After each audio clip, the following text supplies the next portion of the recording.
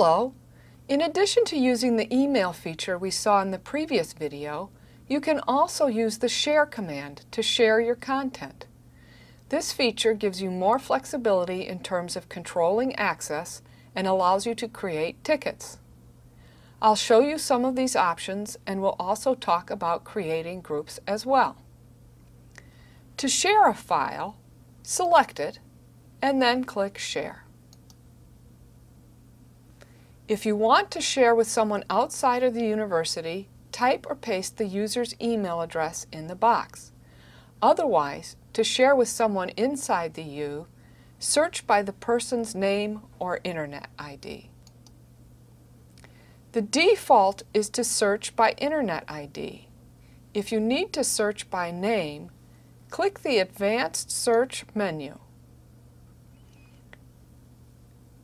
I'm going to search by Internet ID, so I'll close the menu. I'll enter the Internet ID,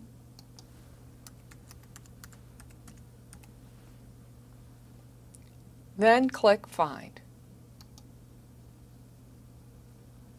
When the user is found, be sure to select it before clicking OK. Otherwise, the user won't be added. Now click Next. By default, the user will have read-only access.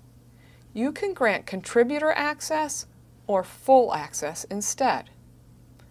Be careful. Administer access allows a user to extend permissions to others. I'm going to give Caltray 10 viewer access, which will allow them to read the file.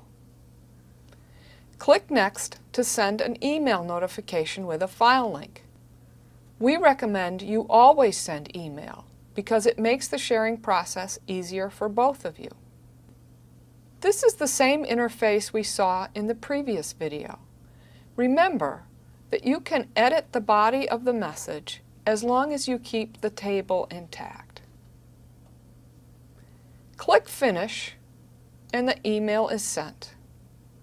The user will receive a link which will require them to log into NetFiles. When they do, the file will download. We just looked at basic sharing using the Share command. You can also share using the Permissions tool. This feature allows you to grant specific types of access, giving you more control over how content is shared.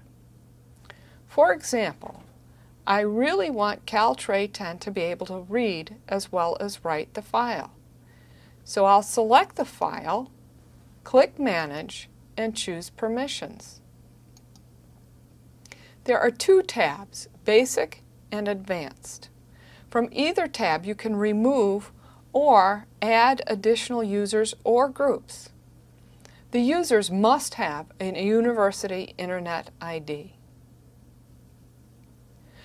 Under Basic Permissions, I could make Caltray 10 a contributor.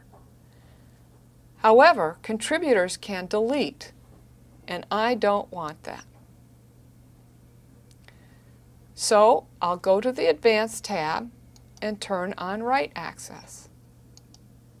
This is just what I want for this user. Here, I am sharing a file. But if you are sharing a folder, you will also see Inherit Permissions options, which will allow you to set how children folders or files will inherit permissions from their parent folder. I'm done here, so I'll click Apply and OK to confirm the change. No notification will be sent to the user. This account already has a link to the file, but you might want to let your users know they have additional access. To get the link for the content you shared, you can always go under Summary and copy the full URL. Notice the summary screen contains lots of other information about the content, such as who modified it last and when.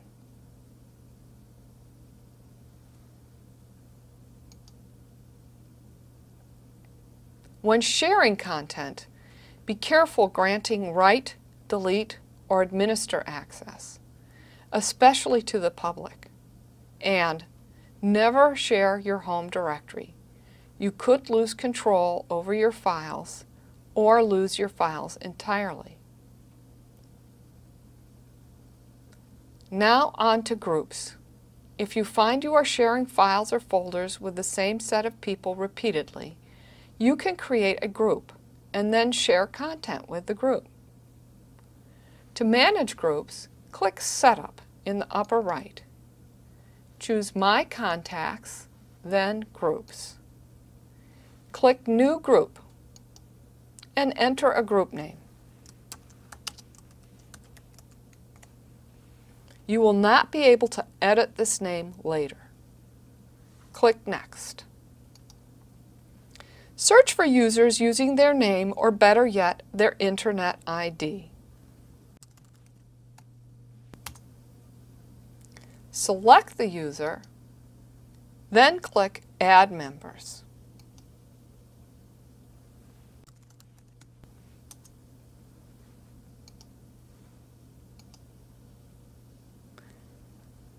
When you are done adding members, click Save. Your group now appears on the Groups tab. You can grant permissions to a group. Doing so is no different than granting permissions to an individual.